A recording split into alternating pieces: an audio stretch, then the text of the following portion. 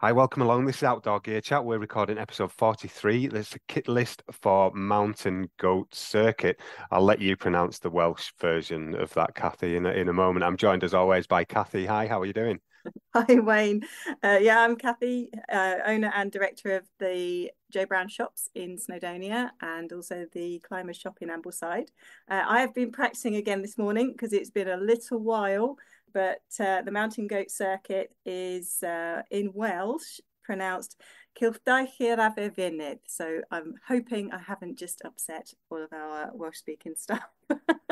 You get a round of applause for me on that one. I started learning Welsh a couple of years ago and a bit, yeah, finding it hard. I'll say that much through Duolingo. So, yeah, well done. So with us today, Wayne, we have Chris Vanderhoven, who is head of global sales operations at RAB, who's actually been really important in helping us create the Mountain Goat Circuit, and which is a 50-kilometre high-level route running from our Capel Curig shop across the mountains to our Llanberis shop and returning back to Capel Curig on the other side of the valley. So it's almost like a skyline route, which covers all sorts of terrain. We'll go into that as we describe further. But it's an absolutely stunning circuit that's guaranteed to give you probably all weather in one hit. But welcome, Chris. How are you doing? Yeah, good. Thanks, Cathy. Nice to meet you, Wayne. Well, thanks for Likewise. inviting me along to this. Yeah, I guess to start where this all came from. So, me and my team have been working with the Joe Brown's team for quite some years. So I've been very, very familiar with the business, the shops, the staff, and really, really importantly, all their local terrain. Visiting Cathy and her team, probably 15 years ago as their account manager, had the privilege of spending many evenings in the Welsh Hills, having evenings to myself, going out climbing with their staff, going out running with their staff, and became very, very familiar with quite a few of the mountain ranges and the areas that this route takes in. And in the recent years, we started talking about, how we could create a route, but really, really importantly, creating a route for everybody, not just runners. RAB, the mountain people, we're a brand for everybody who enjoys the hills. So it's trying to encompass that ethos into this route, which is exactly the same as Joe Brown's. So the conversation just escalated really, really quickly. And that's what the Mountain Goat Circuit is all about. It is a route for absolutely everybody. If you want to run it, you can. If you want to fast hike, you can. If you want to trek and hike and camp or stop at various accommodation locations en route, also you can do that as well. Yeah, it's a I've got fantastic route, literally for everybody. And it's really important, Chris. You just said how inclusive it is. It's something that was really important to us when we came up with the route, that there's obviously a key history of trail running in the area, but there's also a huge history of mountaineering in the area and training and for big expeditions, even Everest. So there is every opportunity to load up your backpack and do this over 2, maybe even 3 days because of the route we've chosen. There's lots of accommodation options en route. And the whole sort of ethos is to respect the environment and also to give back to the Snowdonia National Park. There's a huge number of events that come in and bring their own food and wagons and their own sales stalls, and there's very little positive financial impact on the local area. So this is very much about immersing yourself. If you want to run it, fantastic, what an achievement. But also you can take accommodation, you can take in the stunning scenery, the unique alpine plants that are in the area. And of course, you're almost certainly going to see some of the mountain goats that live in the region as well. And they are Cool. something to behold, love especially that. when the little kids are about as well, because they're desperately cute. No, while you're talking, I've got lost in OS maps and looking at the routes Ah. as well. So, where did it start? Which does it matter which way around you go? Did you say it starts at Capel and then Llanberis, No, or it does it not doesn't matter actually really? matter which way round you go. I've done it. I have all of my little maps here because ended up doing the first half actually. I set out to fast pack the whole route and I took a full bivy kit with me. But actually after the first day I was jiggered.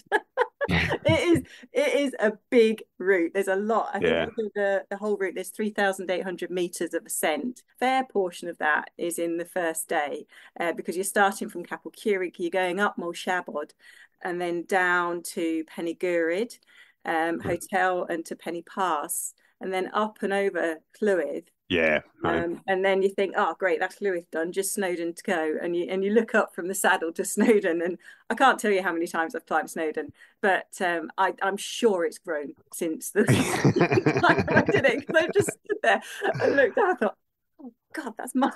But the route down off of Snowdon takes in Molkingorian, so you go over the top of Cloggy and then over Molkingorian, and there's just a glorious grassy trail if you're running off of Molkingorian and then down into Llanberis. After that, the shop is a checkpoint actually, so you can just pop into the shop, or if it's open, or if you've got your Strava running, that obviously shows the checkpoint. And then you go up through the quarries, so you've got all of that human geography and history that you're going up through as well. And I love that in that area, like the slate mines, the slate museum area is just fantastic, isn't it? So it's so like atmospheric, and especially different really weather brings different stuff there, doesn't it? Yeah, it really is. And actually, just in that section, there's one point you can stand and you're looking down at medieval Dolbadan Castle. You're looking at Clympedarn as a ribbon lake. You've got all the geology of Snowdon, assuming the clouds high.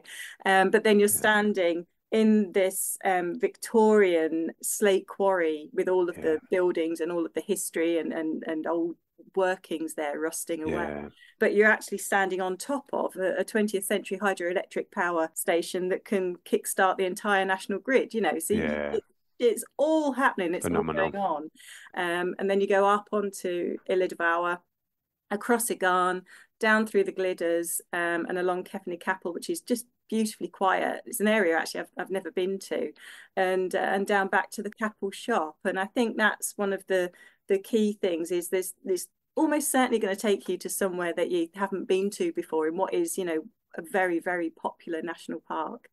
That's the bit that I like the most about it, because getting up on top of the peaks, there's kind of the normal way of getting up, which is very familiar, and the route does take some of the less traveled paths.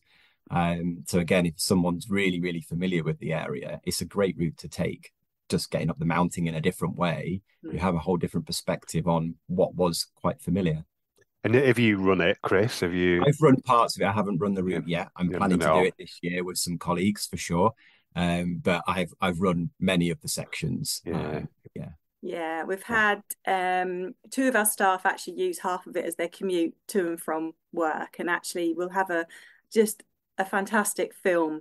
It's just in the final editing stages now, but that's going to be available in the next few weeks, and that just outlines how rooted, I think it's fair to say, even though it's a new route that we've just come up with, it is absolutely rooted within our staff, within the shops, within the area, and it gives a real flavour of the importance of the region to our staff, and both our Welsh staff and also our English staff that have moved into the area, I guess in mountain running or mountain walking, I guess as well, based on what you've both said, that sort of route and that area, like you said, it'll be familiar to all sorts of people, I guess, won't it? And climbers as well, I guess. Yeah, very much so.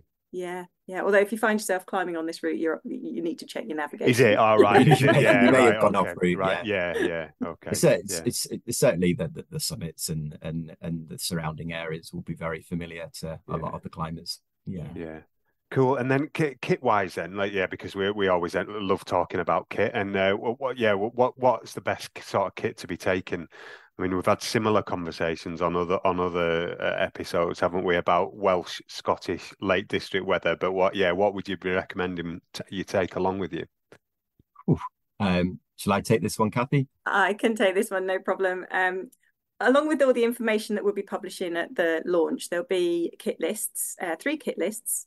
That might have actually just grown to 4 kit lists, actually, to help people choose what they want to take with them. So we'll have a running kit list, which we'll go through with Chris in a moment, because there's some of the RAB products in their Skyline range are absolutely ideal for this. We've also got a kit list for fast packers, and that includes weight of items as well. So if you're really wanting to drill down the kit that you're taking, that just gives a really good selection. And then we've got a summer backpacking and then a winter backpacking kit list as well, because you're going to need some really serious kit if you're planning to go out in the winter. You're going to need some really full-on kit with you on that. So there'll be those 4 available. Certainly for running, Chris, I know you're an avid runner yourself, been closely involved with the Skyline range as it's been developed and come to market. I love my Kinetic Ultra waterproof and my Phantom one of my favorites too. Yeah. Good to hear.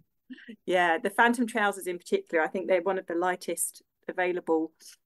79 grams. Yeah. I wish I bought mine in actually, because they go into like this little packet it's a little pocket inside, and they go right down literally to like about that size. They are wincy, but super light and really, really comfy to wear. It's dead interesting that I speak to so many people about things folding into the pockets of things. So jackets, some of the designs are the designed to pack into the pocket, aren't they? And I'm guessing that's what you're saying there. Is it just it folds into itself? But it seems to blow a lot of people's minds that's part of the design. It's phenomenal, isn't it? It's quite a simple thing to achieve in the design process, says the salesman who's not a designer. But it's kind of there's 2 ways that there's 2 reasons why we're starting to develop products like that. Is one, we always lose our stuff sack, or there's a risk of the stuff sack blowing away in the wind. So if you've got this pocket that attach, it eliminates those 2 risks. And then also for trying to make ourselves more sustainable is using less fabric within the process. So actually using a pocket bag, for example, that would be in a product anyway, if you can convert that into a multi-use thing, you are using less fabric and obviously less production, which is a good thing. Yeah, definitely. So you've got like the Phantom. There's a Phantom pullover as well, actually, to match the super lightweight trousers. Which, if you lift them up, you wouldn't believe they're waterproof, but they are fully taped. So they're going to cover any kind of race event that you're doing as well. If you're needing to carry ultralight waterproofs, but the Kinetic Ultra jacket is just that little bit heavier. Then this is purely personal for me because I'm not a fast runner. I'm a plodder. So I like to have plenty of protection from the weather, and particularly just that stiffened hood in standard Welsh sideways rain just gives that added protection, which I really like. And there's a really little, it is small, but it's a very handy pocket on the shoulder, on the upper arm as well. It's not quite phone size, but there's all sorts of little bits that you can pop in there. Mostly sweet. So the reason why we put that pocket on there is first, it's quite easy to get to. But what we found is because the sleeves are a little bit of a slimmer fit, because it's more designed for running or fast-paced activities, you get much more minimal bounce there than a pocket that would be here. Or some running jackets are down on the lower lumbar. And of course, if you're wearing a backpack or a belt pack, then that pocket is in the way. So here, that's the reasons why. Were you just talking about snacks then, Cathy? I was going into that. I know I'm not. Yeah, they're a very important part of my running, actually. Exactly, I know that's what I was just picking up on. And then you've got the range of lightweight packs as well. I was seeing the tensor packs in various sizes from 5 litres upwards as well, designed for this purpose, I suppose. Are they? Yeah, man, there's no reasons why you couldn't use a tensor. Now, the tensor packs, they only go up to a 20 litre. And I would say anybody who's trying to do this full route, it probably is not going to be big enough. Or I would say there's better fitting packs in our range. And there's various different packs that you can use. So if you were going to run the route, then we've got our running vests, which without a doubt is the thing that I would recommend. The best thing about a running vest, it fits to you really, really securely. So the minimal bounce, which is obviously very comfortable when you're jumping around, especially on very uneven terrain like this route will be. So we've got 2 vests, one in a 6 litre, and we're launching a 12 litre this month, actually. It will go into the shops anytime soon. The 12 litre is the one that I would recommend for this route if you were running. It just allows you to take more kit with you, potentially for safety reasons, or someone like me who needs a lot of fuel, you can get additional fuel in there. So that's the backpack, let's say, that I would advise a runner to look at. Certainly from a fast packing point of view, I would definitely recommend one of our new Muon packs, and I think Cathy's been testing one for us. Yes, it's amazing. The idea of the Muon is trying to encompass a fit of a running vest, so something very, very close fitting, having the storage options on the harness at the front, which is really convenient when you're still moving quite quickly. But it's a proper pack that really tried to focus on weight reduction, and lots of external storage. So again, if you're trying to move quickly, or if you are moving quickly, external storage on a pack just is so much more convenient than taking your pack off, diving into the main compartment. So fast packing, definitely the Muons, and also potentially our Aeon Ultras as well. The Aeon Ultra will go up to a 28 litre, where the Muon would go up to a 50 litre. So the Muons are a 40 or a 50 litre, and the Aeon Ultras are a 20 or a 28 litre. Where you would use an Aeon Ultra, I would say, is somebody who is really taking a very, very lightweight, fast and light approach to something. So taking the lightest, the packable equipment with them and doing it in a fast single push, where the Muon, without a doubt, is good for somebody like that. But for somebody who may be bivvying overnight, or just wants to take a bigger picnic with them, potentially. Warmer sleeping bag. Sorry. Yeah. Oh, yeah. That was my reasoning. But the Muon, I'm pretty sure, having checked, fairly safe to say it's the only sub 1 kilo technical pack for women. Certainly the ND version, and it is magnificently comfortable. It's now my go-to pack. And it does mean, whereas before I was cramming everything into a 35 litre, I've just got that bit of extra space. I don't have to be quite so regimented, and I can carry my bigger sleeping bag, which is really important. And I think that's a really key point about the Muons. They come in a female specific fit, and we identify that with ND, which means narrow dimensions. And the main difference between a female specific pack and a standard fitting pack is firstly the harness shape that contours to a female form more appropriately, and the lumbar, which is kind of the big padded cell at the base of the back system. Actually, generally speaking, a female's back length is shorter than a man's back length. So the lumbar, which sits into the small of your back, is higher up. And what that allows the pack to do is fit onto the back much more securely, which gives you a much more comfortable fit over a longer duration. And so stability as well then, sorry, as well, isn't it? Yeah, absolutely. And I'm 6'6", so I've got a long back, so having had loads of different packs over the years, and they've all been really high up on my shoulders, and then caused like loads of neck issues as well. So they had that weight hasn't been, I guess, that cantilever, he says, doing a weird angly thing with his hands, it wasn't on my lower back. So it makes a huge difference. It really does. Absolutely, yeah. And I think it's also, sorry. I was going to say, it's dead interesting, isn't it? Then looking at the race vest mentality, where it is sort of, it captures the upper part of your torso and hugs into everything, I guess, rather than any of that. And I was also reflecting on events that I did where like the MDS years ago, and I wore an Arn rucksack, which was the New Zealand one, and they were one of the few things that had chest pouches on the front at the time. And this, it was like, God blimey, 12 years ago now. And then seeing the emergence of more and more packs and race vests with stuff on the front, so you can access it more easily, like as opposed to, like you described, having to take your pack off, rustle around, or contort your arm up your back to try and get a snack out. Yeah, he's a dead interesting piece of the design for me as well.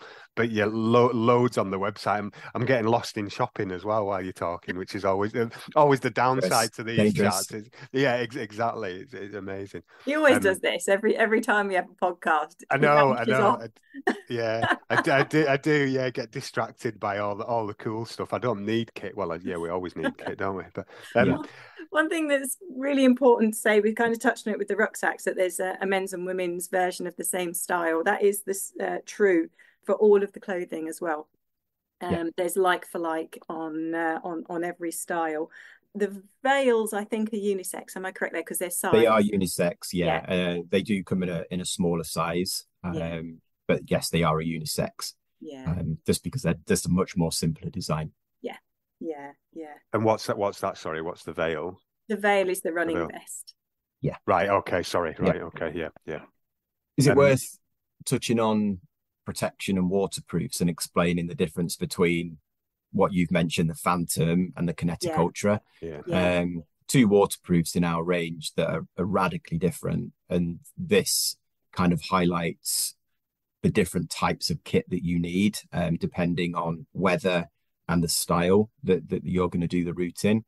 So I think if we focus on the Phantom first and explain what that's all about and where you would use it, and really importantly, where you wouldn't use it.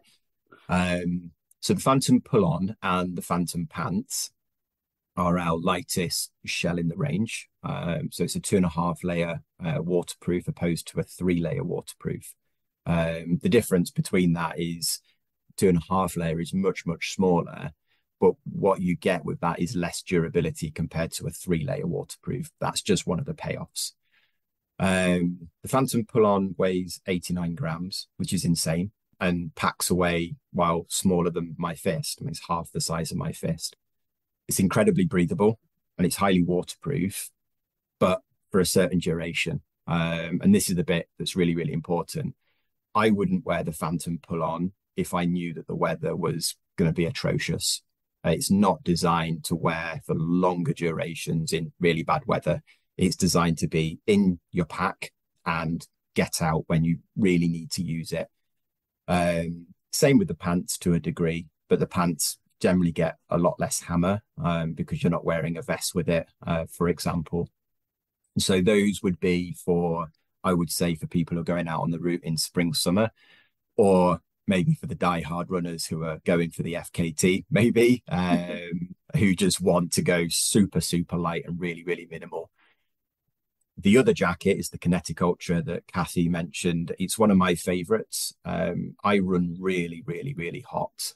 So when I go running in bad weather, I need to wear a waterproof, but I need something that's going to protect me, but is something that's incredibly breathable. And that's exactly what the Kinetic Ultra achieves. It's not a spring, summer running jacket. It's a foul weather running jacket. So if you set off on this route, and the weather, you know that the weather's going to be consistently bad, the Kinetic Ultra, it's a put on and leave on jacket. That the fabric's incredibly soft and really, really stretchy.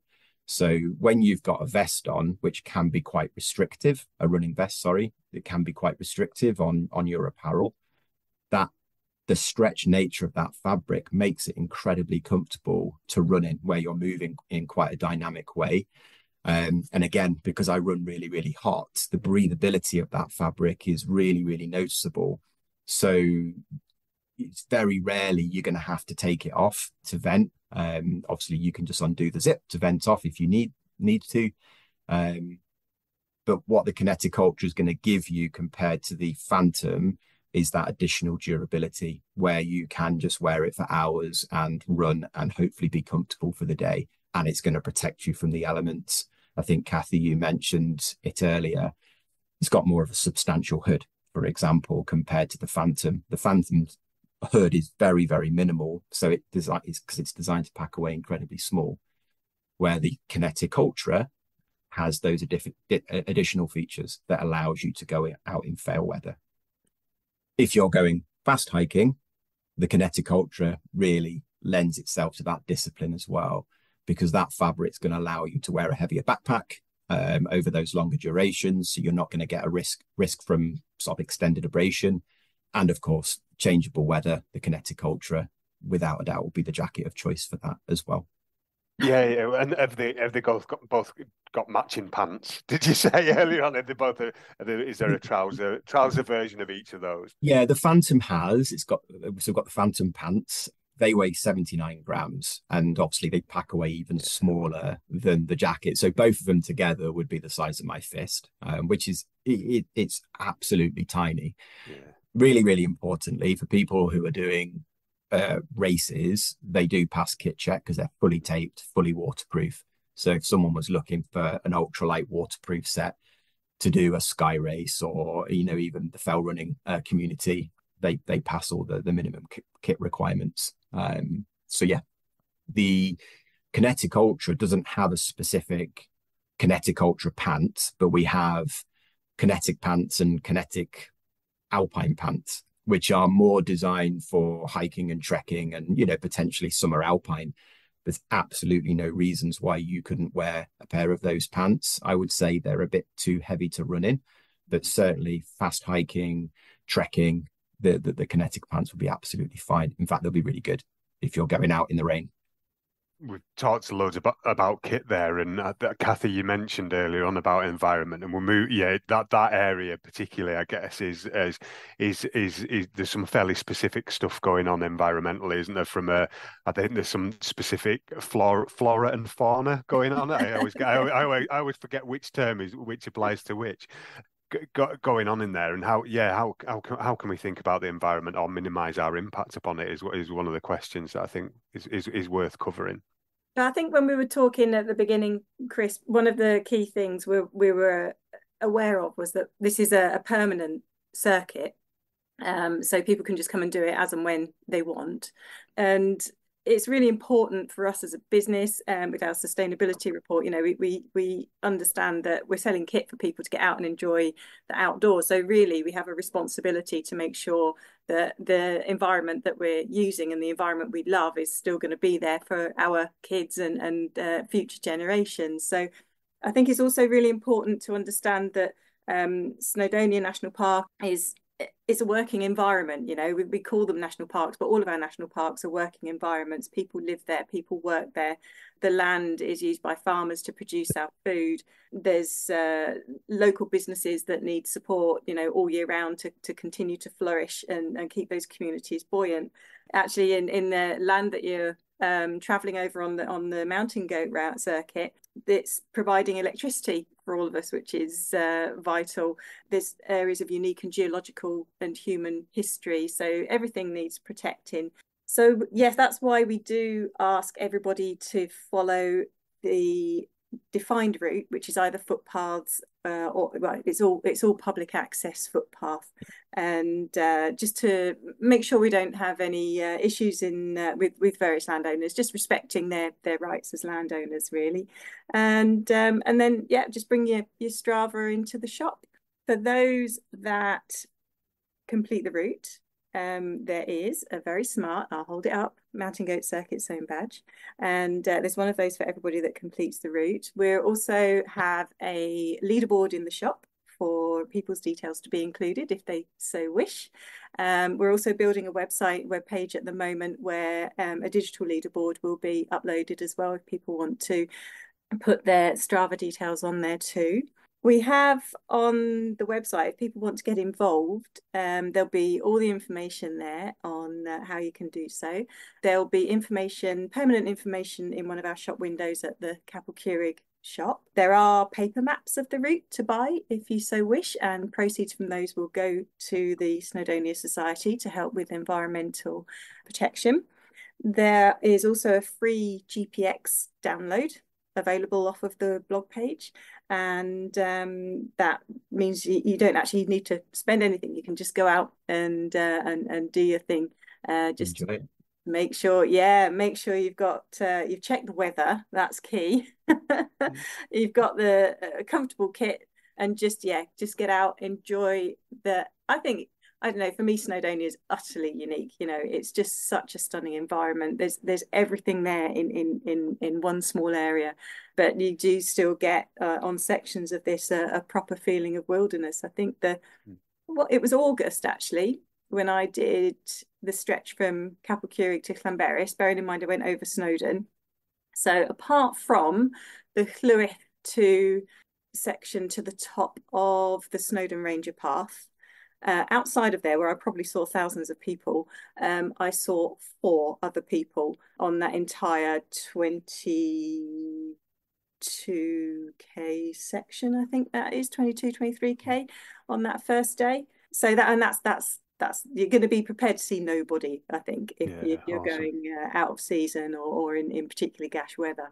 It was just wonderful to be alone with my thoughts and just pass through that little nub of people busy enjoying the summit. Do you have a favourite section, Cathy, on the route?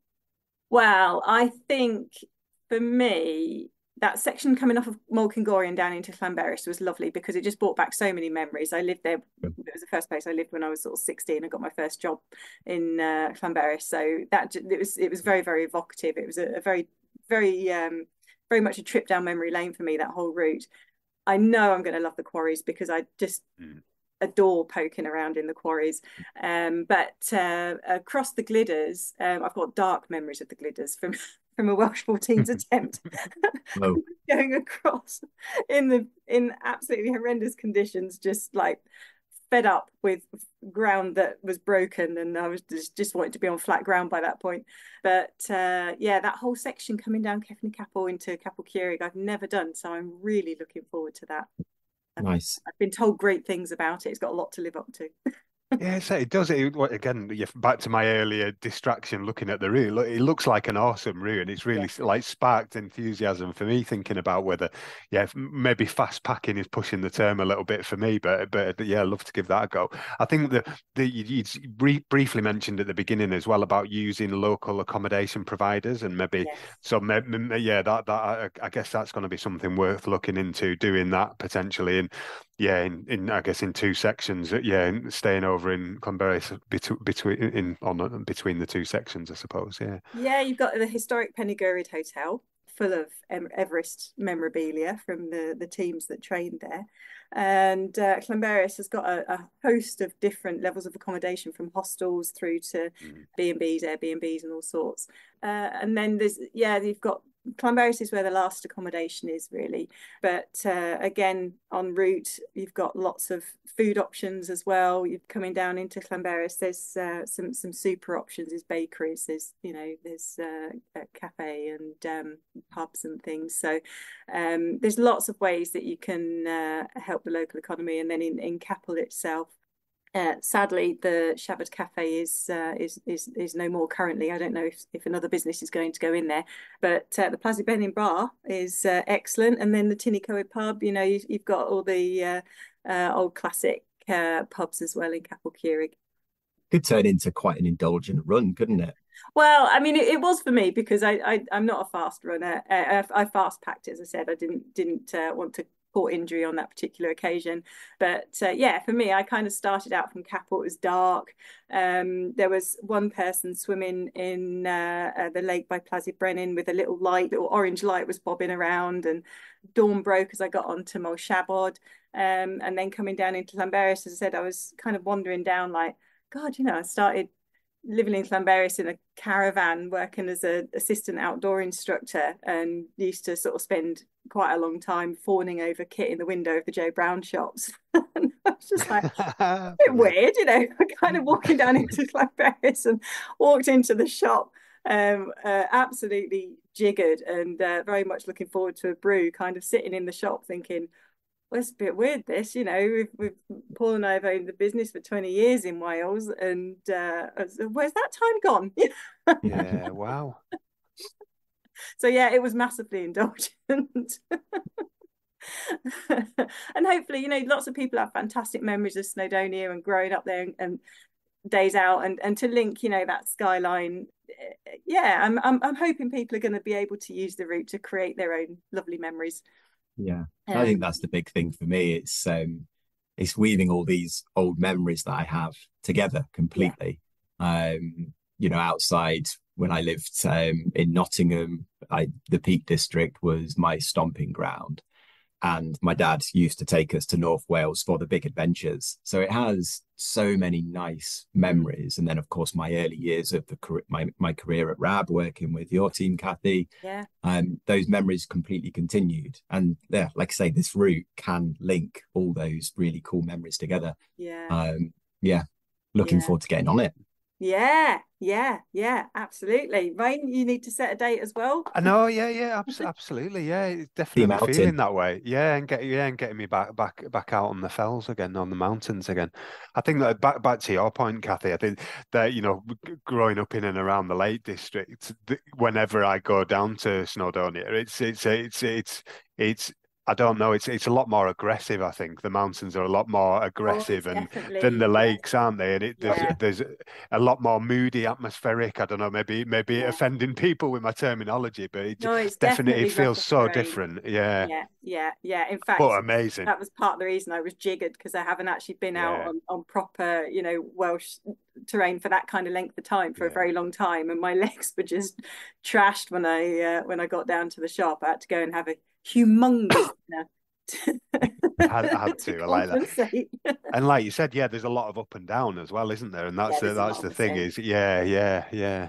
I mean, you've got that Yeah, 3,800 meters of ascent. What's Mont Blanc's is just over 4,000, isn't it?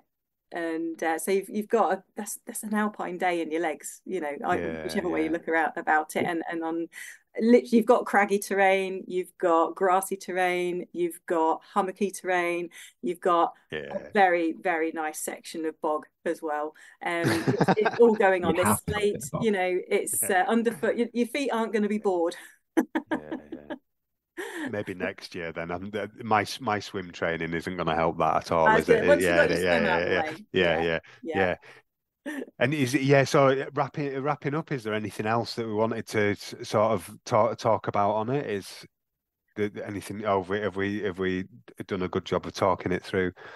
I think we've covered everything I had on my list, but I think it's also really important to say a very big thank you to RAB, who have supported us with getting everything together. It's been very much a team effort, even though it'll be, running out of the shops. RAB have been absolutely critical in getting the whole ball rolling and putting in a huge amount of work as well in creating and bringing this circuit into being. So we're very grateful for our relationship with RAB, and I think when people see the film, they'll get a real feel for how special a place Snowdonia is and how much we all love it. Yeah. No, say thank you guys for the opportunity. To trying to inspire as many people to get out in the hills in whichever way they want. And here's a route, a challenge for absolutely everybody. And that's the main idea behind it. So yeah, it's great to work together on it. Thank you, Cathy. You can find very shortly more information about how to get involved with the Mountain Goat Circuit on our blog page, and that's available at www.joe-brown.com. Just go to the bottom of the page and click on latest news blog. For the full range of our wonderful RAB equipment we have in our shops, everything from running through to walking, backpacking and expedition equipment. You can visit our web shop at www.climbers-shop.com. And there's also a wealth of information on equipment knowledge, skills and tips, particularly on navigation, on our sister website, which is www.joebrownoutdooracademy.com.